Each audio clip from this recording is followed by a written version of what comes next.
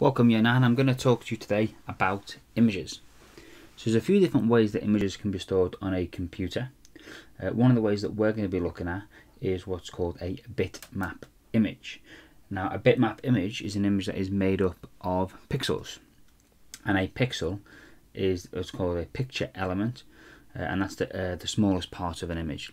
So what you can see on the screen here is I've got my image kind of set up, and my image is divided up into a grid, and each grid represents a pixel.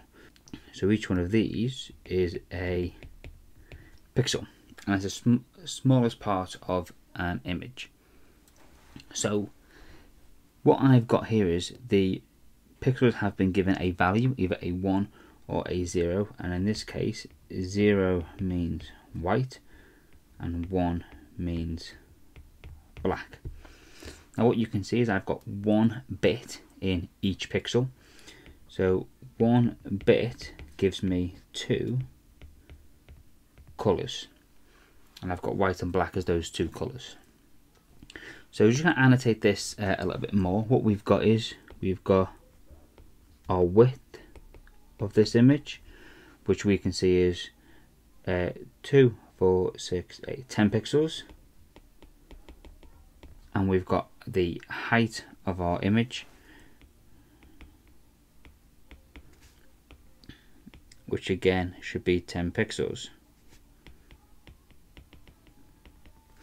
So we've got quite a nice square image here, a width of 10 pixels, a height of 10 pixels, and there is 1 bit in every pixel, and that spells out the word high, as you can see.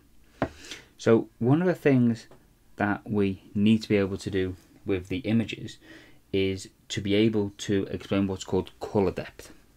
So color depth is the number of bits per pixel. So number of bits per pixel. So in the example that we have here, our color depth would be 1, because there is 1 bit in every pixel. We can see there's 1 bit here, there's 1 bit in here. Now that we know what our color depth is, we can calculate the file size. So there is a formula for the file size.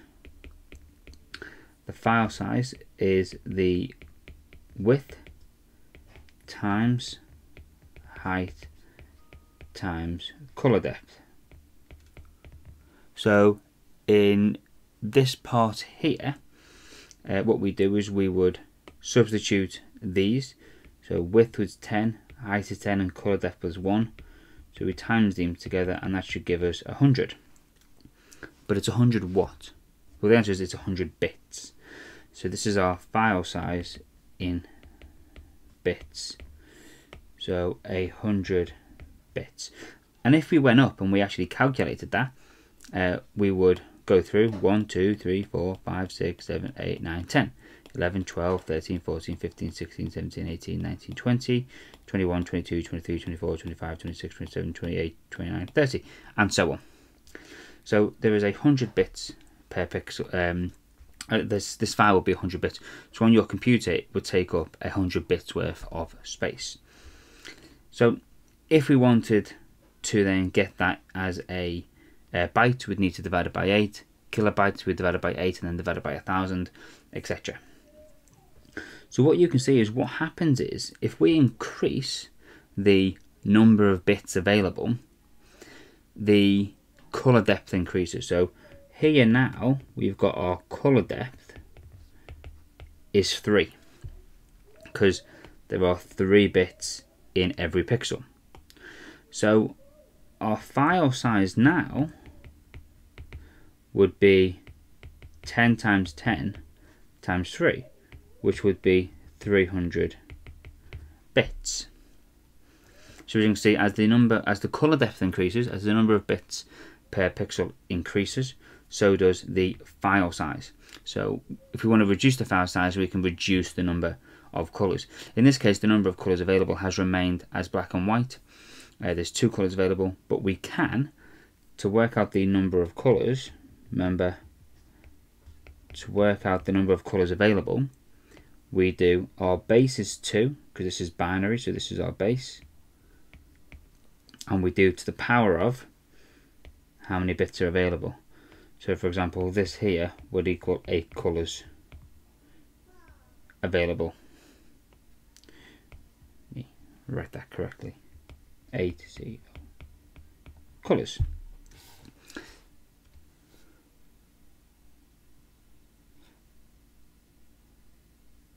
So what we're looking at now is we've been able to add in 2 colours. So you can see what we've got is we've got 2 bits. So our colour depth here